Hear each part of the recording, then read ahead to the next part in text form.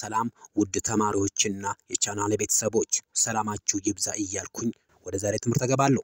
ዛሬ ትምህርታችን ኢትዮጵያን ዩኒቨርሲቲ ኢንትራንስ ኤግዛም 2004 up to 2008 grade 12 geography unit 1 basic research methodologies in geography በሚለው ቶፒክ ላይ የወጡ ጥያቄዎችን እንዳስሳለን።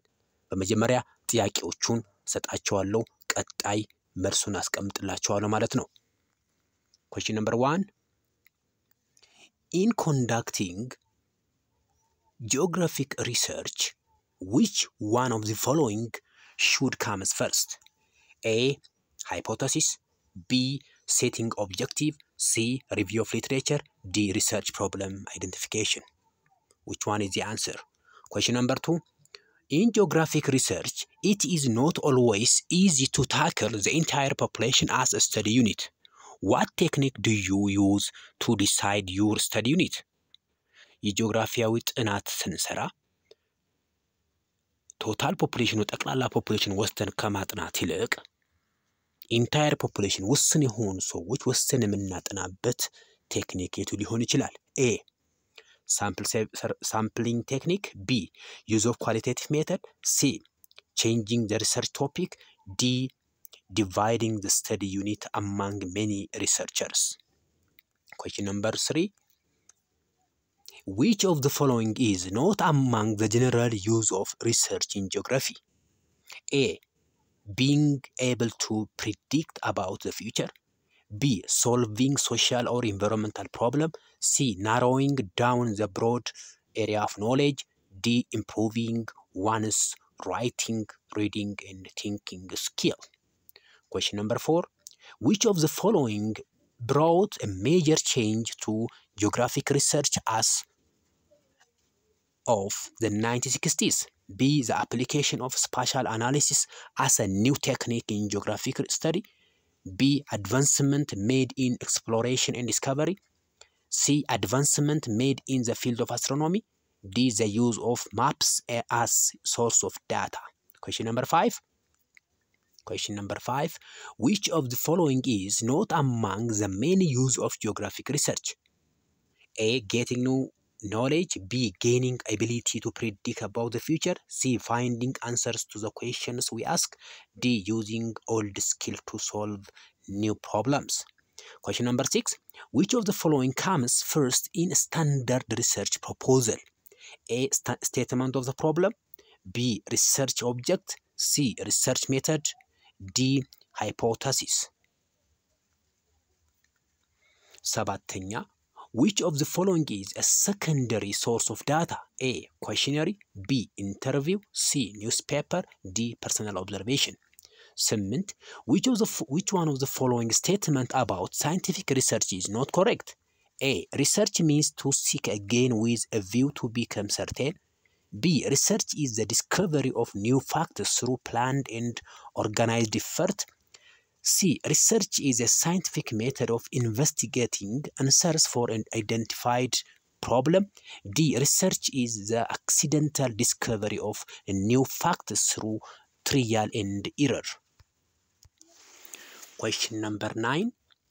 One of the following methods is not commonly used to collect qualitative data. A. Group interview. B. Survey questionnaire. C. Personal observation. D. Focus group discussion. Part 2 ኢንትራንስ ኤግዛም ከ2004 እስከ 2008 ዩኒት 2 ላይ የወጡ ጥያቄዎች የሚከተሉት ይሆናሉ። The type of map projection which is particularly suited to the polar region is A. Zenithal projection. B. Rectangular projection. C. Conic projection. D. Cylindrical projection. ጥያቄዎቹን መልሶቹን የጻፋችሁ መጨረሻ ላይ መልሱን ስለመሰጣችሁ ማለት ነው። ሁለተኛው A type of map projection which maintains accuracy of direction is A. Linear projection. B. Orthomorphic projection. C. Homolographic projection. D. Azimuthal projection. Question number 3. which type of map projection is suitable to show the middle latitude region? A. Rectangular projection, B. Zenithal projection, C. Conic projection, D. Cylindrical projection. አራተኛው ጥያቄ which one of the following is not the property of a globe? A. Appropriate model for representing the surface of the earth. B. Has identical scale over all its surface. C. Parallel increase in length as they approach the pole. D. All meridians converge at the pole. Question number 5. Which of the following projection type maintains the accuracy of shape? A. Orthomorphic projection, B. Azimuthal projection, C. Homolographic projection, D. Conical projection. ስድስተኛ ጥያቄ which one is wrong about convectional maps? A. Prepare without scale, B. Convectional sign and symbol are used, C. Prepare with scale, D. Relatively more difficult to understand. ሰባተኛው ጥያቄ which of the following is incorrect about sketch maps? A. It is true to scale, B. It is misleading, C. It can be drawn quickly, D. It is simple freehand hand drawing. Question number 9. The type of qualitative distribution map that shows the spread of various geographic features by using color tinting, shading, and dots. A. Cross-schematic map, B. Dot maps, C. Croplus, D. Chromatic map. It is all about grade 12 unit 2 entrance exam question. So now the answer for those questions. በቀጣይ መልሱን ሰጣችኋለሁ ማለት ነው። በቀጣይ ወደ መልሶች ስንገባ መልሶቹ አንደኛው ጥያቄ መልሳችን in conducting geographic research which one of the following should comes first? ጥናታዊ ጽሑፍ ስንሰራ መጀመሪያ የሚቀርበው የትኛው ቶፒክ ነው? A. Hypothesis, B. Setting objective, C. Review of literature, D. Research problem identification. The answer is D ይሆናል ማለት ነው። መልሳችን D ነው። ሁለተኛው ጥያቄ in geographic research it is not always easy to take the entire population as a study unit. What technique do you use to decide your study unit? The answer is A. Sample technique ይሆናል ማለት ነው። መልሳችን A ይሆናል ማለት ነው። ስለዚህ መልሳችን የአንደኛው መልስ D፣ የሁለተኛው መልስ A ይሆናል ማለት ነው። በቀጣይ የምናየው ጥያቄ which of the following is not among the general use of research in geography? A. Being able to predict about future, ይሄ ልክ ነው። B. Solve social or environmental problem, C. Narrowing down the broad area of knowledge, D. Improving one's writing, reading and thinking skills. መልሳችን የሚሆነው narrowing down the broad area of knowledge። narrow ሳይሆን broader ነው የሚያደርገው። ማለት ምን ማለት ነው? ሰዎች የሚያገኙት ኖሌጅ ወይንም የኖሌጅ መስፋፋትን ያጠበዋል ነው የሚለን። ስለዚህ መልሳችን C is not correct answer። አራተኛ which of the following brought a major change to geographic research as of the 1960s? A. The application of spatial analysis as a new technique in geographic study, B. Advancement made in exploration and discovery, C. Advancement made in the field of astronomy, D. The use of maps as a source of data. So the answer is A. The application of spatial analysis as a new technique in geography study in the 1960s. ስለዚህ መልሳችን የሶስተኛው ጥያቄ መልስ የሚሆነው C ነው። የአራተኛው ጥያቄ መልሳችን ደግሞ A ይሆናል ማለት ነው። አምስተኛው ጥያቄ ስናይ which of the following is not among the main use of geographic research? የጂኦግራፊ ሪሰርች ጥቅም ያልሆነው የትኛው ነው? A. Getting new knowledge, B. Gain ability to predict about future, C. Finding answers to the question we ask, D. Using old skills to solve new problem. The answer is D. Using old ሳይሆን using new skill ለመሆን የነበረበት new skill ከሆነ ልክ ነው። ስለዚህ old skill ስላለን መልሳችን ይሄ ኖት ኮሬክት ይሆናል ማለት ነው። the answer is D። ስድስተኛው which of the following comes first in a standard research proposal? the answer is statement of the problem ይሆናል ማለት ነው። statement of problemአችን ካስቀመጥን በኋላ ነው ሪሰርች ፕሮፖዛላችን ፕሮፖዝ የምናደርገው ማለት ነው። so the answer is A። ስለዚህ መልሳችን አምስተኛው ጥያቄ መልስ ዲ ይሆናል። ስድስተኛው ጥያቄ መልስ ኤ ይሆናል ማለት ነው። ሰባተኛው ጥያቄ ስናይ which of the following is a secondary source of data? secondary source of data የሆነው የትኛው ነው? A questionnaire፣ B interview፣ C newspaper፣ D personal observation። እንግዲህ questionnaire፣ interview እና personal observation ዳይሬክት ነው ወይንም ፕራይመሪ ነው ማለት ነው። newspaper is secondary ነው። so the answer is C። ስምንተኛው which one of the following statement about scientific research is not correct? ስለ ሳይንሳዊ ስለሆነ ጥናታዊ ጽሑፍ ልክ ያልሆነ የትኛው ነው? A research means to seek again with a view becoming certain። ይሄ ልክ ነው። B research the discovery of new facts through planned and organized effort። ይሄም ልክ ነው። C research is a scientific method of investigating new answers for identified problem። ይሄም ልክ ነው። D research is the accidental discovery of new facts through trial and error። so the answer is D። ምክንያቱም ኢረሮች ይበዙበታል ያለን ነው። ትሪያል በሙከራና በስህተቶች የበዛበት ነው ያለን ነው። ስለዚህ ያማት ዲስከቨሪ ስናደርግ ወይም አክሲደንታል አጋጣሚያዊ የሆነ ፈጠራዎችን ወይም ዲስከቨሪ የምናደርግበት ነው ሳይሆን ይህ ስለዚህ መልሳችን አጋጣሚ ሳይሆን ስሮ ፕሮሰስ ነው። ኢት ኢዝ ሳይንቲፊክ ነው። የሚጠቀማቸው የራሳቸውን ስቴፖች አሉ። ስለዚህ መልሳችን ዲ ነው ማለት ነው። ዘጠነኛ one of the following method is not commonly used to collect qualitative data። ስለ ኳሊቴቲቭ ዳታ ለመሰብሰብ ኮመንሊ ማንጠቀምበት የትኛው ነው? A group interview፣ B survey questionnaire፣ C personal observation፣ D focus group discussion። the answer is D focus group discussion ይሆናል ማለት ነው። ስለዚህ መልሳችን የሰባተኛው ጥያቄ መልስ C ይሆናል። የስምንተኛው ጥያቄ መልስ D ይሆናል። የዘጠነኛው ጥያቄ መልስ D ይሆናል ማለት ነው። ኦኬ በቀጣይ መንገባ ዩኒት 2 ይሆናል። ዩኒት ላይ ያወጡ ጥያቄዎችን ደግሞ እንይ። question number 1 the type of map projection with which is particularly suited to polar regionዎችን ለማሳየት የምንጠቀምበት የትኛው ነው ነው። ስለዚህ እዚህ ጋር ስናያቸው ሶስት አይነት ማፕ ፕሮጀክሽኖች አሉት። በተለይ ጂኦሜትሪካል ፕሮጀክሽኖች በሶስት እንከፍላቸዋለን ብለናል።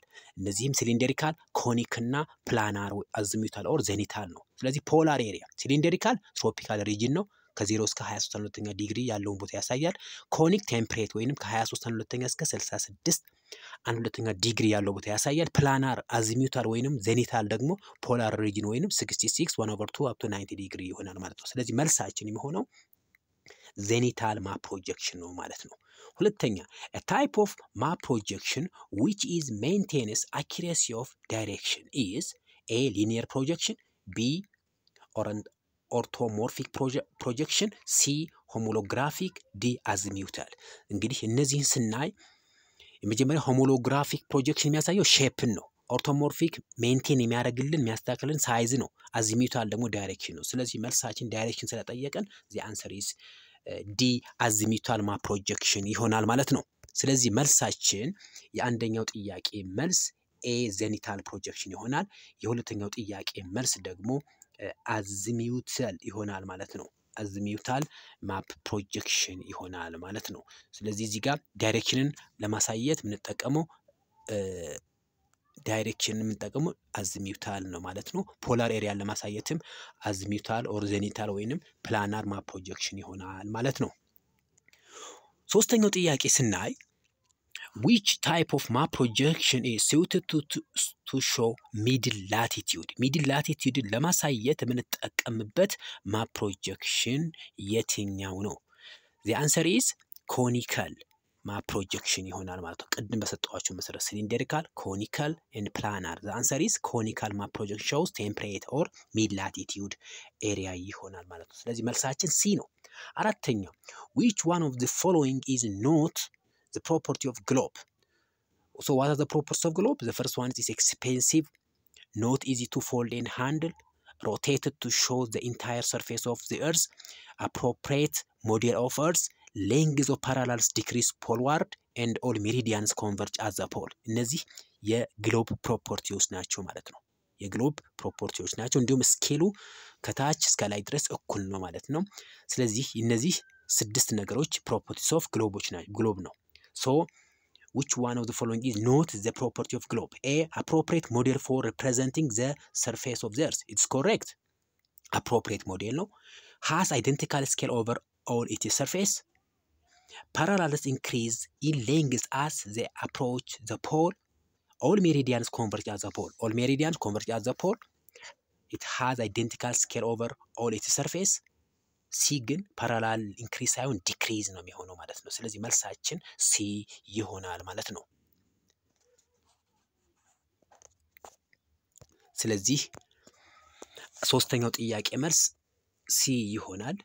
አራተኛው ጥያቄ መልስ ሲ ይሆናል ማለት ነው። በቀጣይ የምናየው አምስተኛው ጥያቄ ነው። Which of the following projection type maintain the accuracy of shape? A. Orthomorphic. B. Azimuthal. C. Homolographic. D. Conical map projection. So the